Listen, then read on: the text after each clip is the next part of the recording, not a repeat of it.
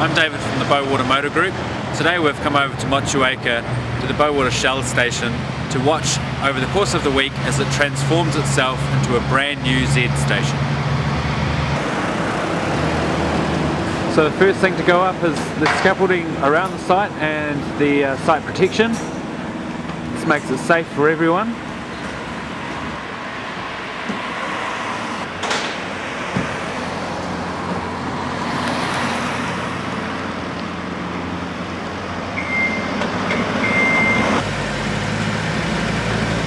It's still business as usual at Bowater Shell as the old signs start coming down and the transformation really begins.